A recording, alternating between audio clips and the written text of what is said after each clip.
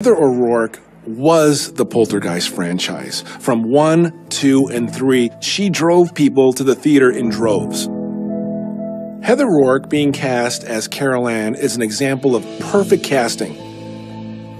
She embodies everything a little kid should be. Her sister Tammy was dancing and singing on Pennies from Heaven. And I was able to bring Heather to the set because I had no one to take care of her at home. Steven Spielberg came up to us and talked to her and said, "Can you read?" She said, "Yeah, I can read." He made her scream and scream and scream, and she started crying and said, "I can't do anymore." And that was it. He fell in love with her, he told me. And then she was hired. The original line, "They're here," that was the identifying signature of the entire film, more than a ghost, more than anything else. It's just a line that she said, "They're here, they're here, they're here," however Stephen wanted her to do it. Poltergeist 3 had two major names attached to it, Tom Skerritt and Nancy Allen. But the star is Heather O'Rourke, and this was her movie. Boy, what chubby little wrists you have. Heather was absolutely unbelievable. She was a 35-year-old, 11-year-old. I mean, she was just so sophisticated. Does that hurt anywhere, Heather? No.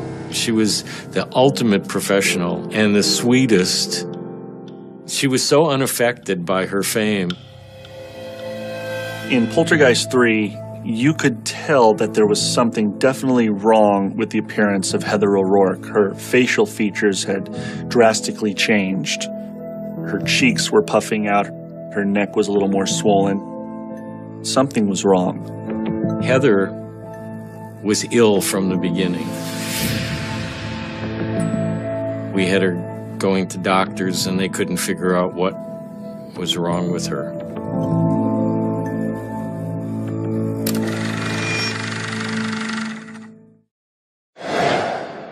Poltergeist is one of the most enduring horror franchises in the history of Hollywood. There's always days in your life that you'll never forget exactly where you were and exactly what was happening. I will never forget the day that I found out that Heather died.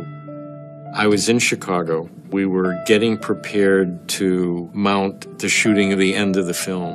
And David Wardlow had set up a conference call, and was Heather's agent, and says, "I have some really bad news for you guys. Heather passed away this morning." I remember she gotten up and she was real excited about school. I said, "You didn't eat yesterday. You need to eat something before you go to school." So I made her some toast, and she touched my hand, and her fingers were blue, and they were cold. And I said she had to eat a piece of toast, and she couldn't swallow. So I called 911, and as we walked out, she said, "Mom, I love you. I'm sorry," because she had thrown up. And the paramedics told me, "Don't turn around." And they did CPR on her. And the next thing I knew, someone said to me, "What's your religion preference?" And I kind of looked at them, "Oh, what are you talking about?" They said, "Didn't you know they did CPR on her?" And I said, "Well, you need a lifeline or the Children's Hospital then." And I said, "I hear they're the best." So that's what they did. And then I lost her. It was devastating. It was, I mean, I love this little girl. Tonight there's a new explanation of the sudden death of Heather O'Rourke. Earlier it was said the 12-year-old star of the Poltergeist films died of flu complications. But now a San Diego hospital says she died during surgery for an intestinal infection. Her manager says the reason she died may be related to an illness she suffered during recent Poltergeist filming. What I did find out was there was an x-ray that had been done when she was first diagnosed, and that was misread. She'd been taking cortisone. The intestine had been growing more than her body would accept. It started to leak. And so she died of septic shocks because all of the septic had gone into all of her organs. She was the second star of the original Poltergeist to die tragically. Dominique Dunn, who played her older sister, was murdered by her boyfriend back in 1982. When you're dealing with one death after another death, it's not a coincidence. There's something more to it, and I believe it's that curse.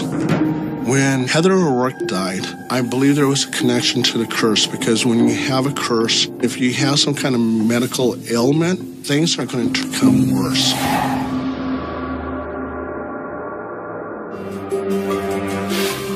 The tabloids were pursuing me because they wanted to go after the curse of Poltergeist. And in the immediate moment, there was no way I wanted to talk about any of that. I didn't want to be part of it.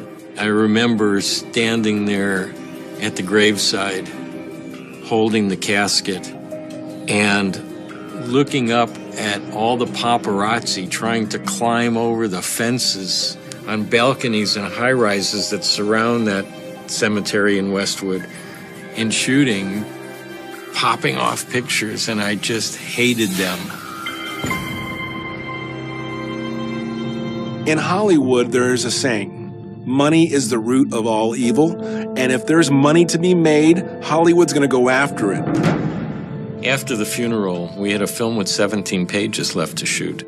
I just didn't want it to go on. We didn't want to release a film with a dead 12-year-old in it.